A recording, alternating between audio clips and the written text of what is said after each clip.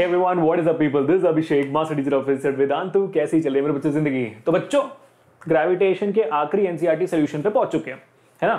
तो एनसीईआरटी का जो चैप्टर है हमारा ग्रेविटेशन का, उसका जो आखिरी 4 सवाल है वो हम करने वाले हैं, है ना? बाकी सारे जो सवाल हैं, जो चैप्टर के बीच के सवाल हो या तो एक्सरसाइज के क्वेश्चन हो, वो सारी की सारी चीजें हमने कर ली है। आज हम question number 19, 20, 21 and 22 of gravitation हम करने वाले हैं ऑफ द एक्सरसाइजेस, ठीक है? तो बहुत ही इंटरेस्टिंग क्वेश्चन है and this questions belong to gravitation और फ्लोटेशन, ठीक है? इन दोनों टॉपिक्स पे हम बात करने वाले हैं, ठीक है? And for all the students who are a part of CBSE, for you this topic almost is deleted, but for all the students who are following NCERT and still flotation is there in their syllabus, then definitely this is a amazing opportunity to learn about them, है ना? तो यहाँ पे हम कोई concept के बारे में नहीं समझेंगे, बस इन सवालों का जवाब देते हुए समझेंगे चीजों के बारे में, ठीक है? तो चलो लेट्स गो ऑन फॉरवर्ड। और जो बच्चे हमारे यहाँ पे सोच रहे हैं, जो बच्चे नए हैं, जिनको पता नहीं है कि भाई हमारे चैनल में क्या क्या हो चुका है, तो बच्चों हमने इस चैप्टर को डिटेल में कर लिया है ऑलरेडी। जैसे आप देख सकते हो, एक घंटे के सेशंस के थ्रू ग्रेविटेशन में universal law of gravitation, Kepler's law of planetary motion, free fall and acceleration due to gravity and उसके अलावा मास एंड वेट का भी टॉपिक हमारा हो चुका है इन डिटेल। तो अगर आप लोग अपने एग्जामिनेशन के प्रिपेयर कर रहे हो तो definitely check out this video. उसके अलावा मेरे ख्याल से स्प्रिंट 9 भी चल रहा है। What is the sprint? Sprint is the series where we actually tell you guys the most important questions per chapter. Definitely do check it out for all the subjects. It's already going on now. ठीक है? तो अब चलते हैं आगे and let's talk about one more very important thing. ये जो आखिरी 1 या 2 महीने बच गए, specially for CBSE 9th grade, अगर आप लोगों को बचाना है इन 2 महीनों में, तो people one way we can help you is by joining subscription. So please everyone definitely join the subscription if in case you really want to gain that 100% knowledge and score 100% of marks and be confident about that, right? So you just need to check out the link in the descriptions below or in the pinned comment to join the Vedantu Pro Subscription. The coupon code is AKPRO and मेरे ख्याल से Republic day के दौरान अगर ये session आ रहा है तो मेरे ख्याल से डेफिनेटली ऑफर चल रही होगी। Definitely do check it out, ठीक है? ये रहा आपके सामने आपका पहला सवाल, बहुत ही सिंपल सा। In what direction does the buoyant force on an object immersed in a liquid act? We should know this. For example, अगर हम एक एक भरे हुए बाल्टी में अगर हम मग को नीचे डुबोते हैं, है ना? If we just take any object and push it down in the water, we feel a force in the upward direction, है ना? हमें लगता है कि भाई पानी उल्टा धकेल रहा है, and that force is what we call it as buoyant force. So the buoyant force of the water or the fluid acts in the upward direction on the object. Simple as that. Correct? 1 mark का सवाल, 1 mark given. Moving to the next question. Why does a block of plastic released under water come up to the surface of the water? Same answer again, है ना? जब हम एक plastic बोतल को पानी के अंदर धकेल देते हैं, पूरा पानी के अंदर धकेल देते हैं, फिर ऐसे हाथ निकाल देते तो दोबारा वो फिर वापस आ जाता है पानी के सरफेस पे। क्यों? क्योंकि उसके ऊपर एक बाइंड फोर्स एक्ट कर रही है पानी का, है ना? और वो जो बाइंड फोर्स है वो बॉटल के वेट से ज्यादा है, इसलिए आपका जो बॉटल है वापस आ पा रहा है। क्योंकि सारे ऑब्जेक्ट्स तो पानी के ऊपर नहीं आते हैं, है कि नहीं? वो ऑब्जेक्ट्स आ जाते हैं जिनके ऊपर बाइंड फोर्स होता है उनके वेट से ज्यादा। But if the wait is greater than the bind force given by the fluid, then definitely आपका ऑब्जेक्ट फ्लोट नहीं करेगा, वो सीधा सिंक ही हो जाएगा, ठीक है? जैसे कि आप खुद हो पानी में डूब जाओगे, right? Exactly correct. Moving on to the next question here, very simple and very amazing question coming from relative density. The volume of 50 gram of substance, एक हमारा सिंपल सा क्या है भाई, सिंपल सा हमारा एक ऑब्जेक्ट है, उसका जो मास है 50 ग्राम है, ठीक है? और इसकी जो वॉल्यूम दी गई है, आपको दी गई है 20 सेंटीमीटर क्यूब, ठीक है? If the density of water is 1 ग्राम पर centimetre cube, will the substance float और सिंक? हम डेंसिटीज के थ्रू कैसे बता सकते हैं कि ये जो ऑब्जेक्ट है फ्लोट करेगा कि सिंक? सिंपल सी बात है बच्चों, इसके लिए हमें चाहिए होता है relative density.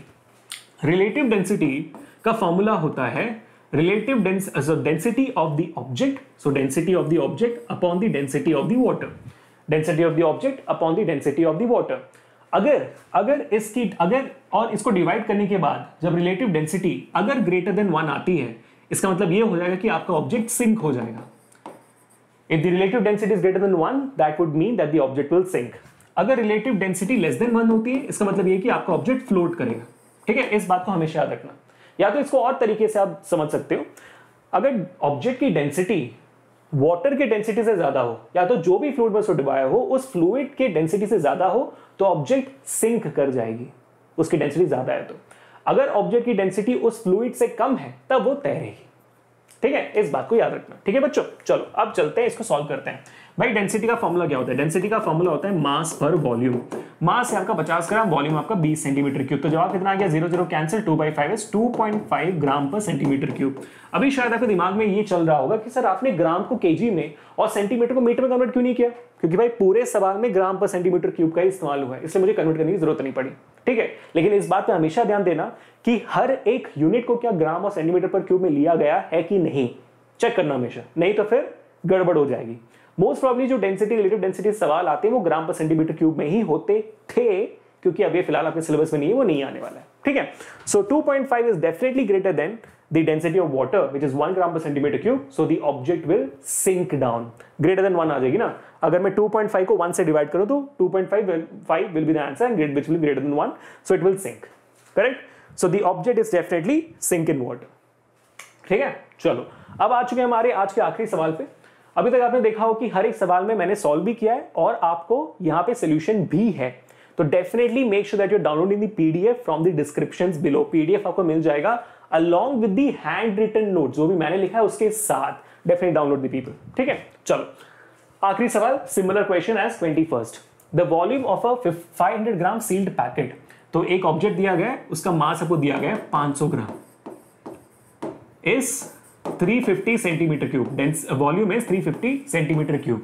Will the packet float or sink in water? The density of water is 1 gram per centimeter cube. तो दोबारा दिया गया कि भाई डेंसिटी ऑफ वाटर है 1 ग्राम पर centimetre cube. It's a constant value, तो बदलने नहीं वाला। तो विल इट फ्लोट और नॉट, पहले वो निकालते हैं। तो निकालो इसका density. Density of the object would be mass upon volume. तो मास इज 500 और वॉल्यूम आपका है 350। तो आराम से मुझे दिख रहा है यहाँ पे कि 5 7 हो जाएगा, 5 10 हो जाएगा, it would be 10/7 and 10/7 is definitely greater than 1। कितना एग्जैक्टली बोले तो 7 1 7, 4 बचा, 7 5 35, 5 बचा, 7 7 49, फिर 1 बचा। करेक्ट, तो 7 1 7, फिर 3 बचा, तो 7 4 28 and it will keep on going. 1.5714 तक पहुंच चुके हम, है ना, तो इतना काफी है। तो 1.5714 is definitely greater than 1, hence the object is going to sink, डूब जाएगा। अगर मैं इसका रिलेटिव डेंसिटी निकाल भी दूं तो मुझे वैल्यू ग्रेटर देन 1 आएगी, है ना। 1.57 डिवाइड बाय 1 आएगा, तो 1.57 जवाब होगा, greater than 1, it will sink. ठीक है, what will be the mass of the water displaced by this packet? ये एक सवाल है जो बहुत इंटरेस्टिंग है। ओके, यहां पे हमें अप्लाई करना होता है आर्किमिडीज प्रिंसिपल। अभी आर्किमिडीज प्रिंसिपल क्या कहता है?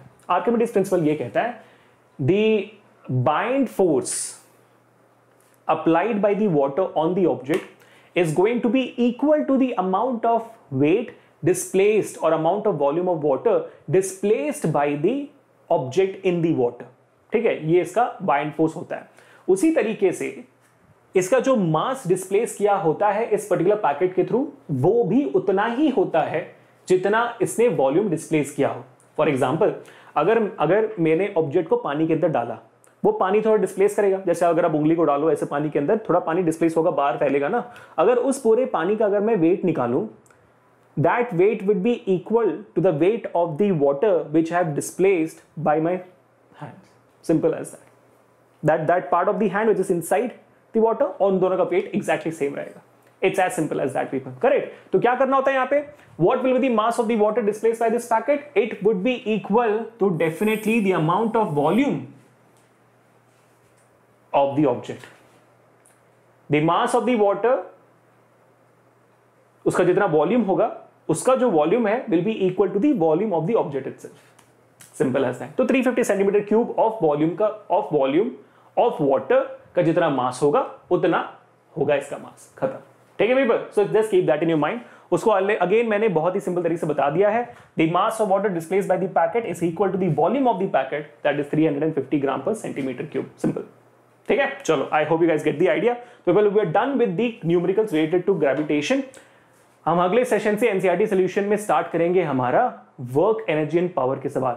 तो हमने ग्रेविटेशन में कंप्लीट कर लिया है, हमने मोशन भी कंप्लीट कर लिया, हमने force and loss of motion भी कंप्लीट कर लिया है। Moving on to work, power, energy. Definitely keep checking out these videos so that you not miss out any videos. Please make sure that you hit this like button, share this video, subscribe to the channel and turn on the notifications to enjoy the videos coming in the future. चलो bye bye, take care people, until the next time, this is Abhishek signing off for today. Enjoy your life, stay home, stay safe and stay strong. I'll catch you guys in the next one. Peace.